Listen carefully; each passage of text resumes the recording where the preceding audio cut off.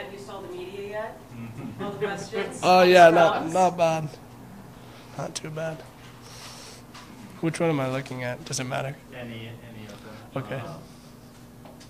So what did the stint here tell you about the game? And I'm sure you've been asked this question before, but now reflecting back on it and what you need to do this offseason. Yeah, what I need to do with this offseason, definitely get bigger and stronger. That's kind of been a point at every stage in my hockey career. So, because I've always been a skinnier guy. But yeah, it's a little bit more emphasis now, and I think I'm getting older, and I think it'll be a lot easier to do so. So that, and yeah, I think last 10 games have been good. I think it was the end of the season. Guys had already played 70-something games, so I think it was a little bit easier coming in that time than mid-season. So I think I'm expecting a little bit more intensity next season, but going against other guys. But I think it was good to get my toes wet and see what kind of game it is, see how fast it is, and the physicality of it, and get a little confidence that I can play here and contribute to the team. Is it what you expected or what you dreamed of? Yeah, I mean, it's in the hockey aspect. I think I think it met the expectations of how hard it was going to be, and I think how many games you play, and how you have to treat your body, and like almost the turnover, like it's a lot different from college. So that was probably over my expectations. Like we had Friday, Saturday, and then you have 6 days to fix any bumps or bruises. Here you got Friday, and then you're playing Saturday or Sunday, so you got to get going, and so there's no time to waste. So that was definitely, that might have been the biggest adjustment, but I think that it's really good to see that and know what's coming and kind of get acclimated to that. So that was probably the biggest. I was done with that. What was the season overall like? I mean, you played in Michigan for 2 different Team USAs, and then you come here, a lot of hockey in a lot of different places. Was that ever a problem trying to adjust? Yeah, no, it was definitely a lot of hockey. I wouldn't say it was too hard to adjust. I played international tournaments with new teams a lot, so and I think kids nowadays, you play in your summer tournaments, and I did it when I was really young too. You play on your team, and then you play 7 different summer tournaments, and you learn over time how to play with new players, and so I think for me, I just tried to build chemistry with your line mates as fast as possible. You get a couple practices and you see how they play, their strengths. You see your strength, or your strengths, and that's the biggest thing when you're playing with new players. You just got to play your strengths and hope they kind of pick up on yours, and hope that theirs, they kind of go together. If that makes sense. On that topic of Team USA, you were asked when you first started here if you were going to consider playing in the World Championship this summer. Have you made a decision on that? Yeah, I don't think I'm going.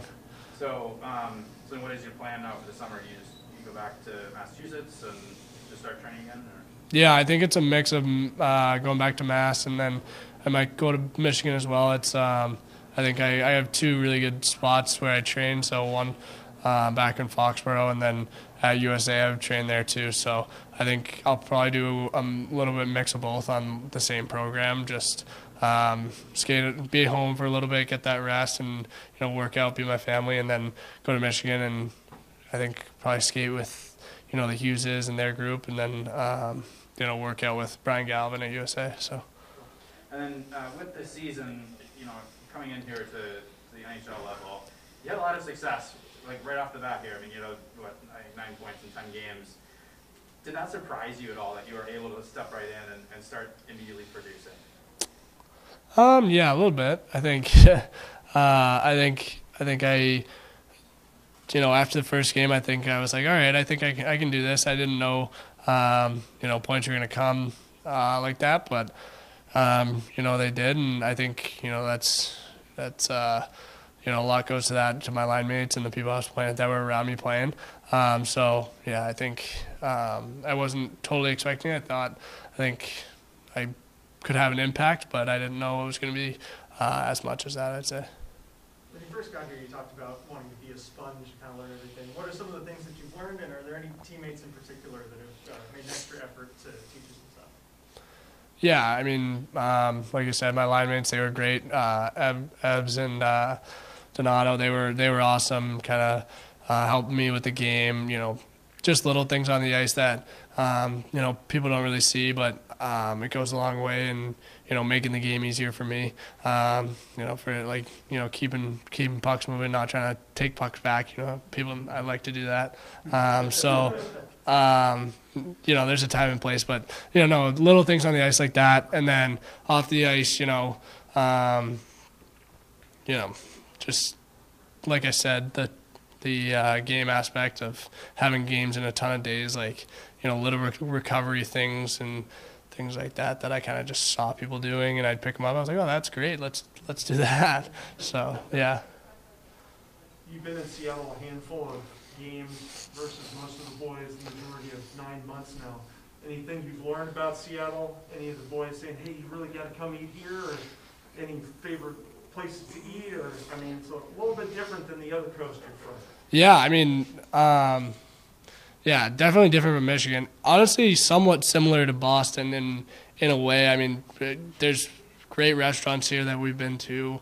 We've actually been to a good amount. I think we went to Bourbon Steak a couple times. That was great.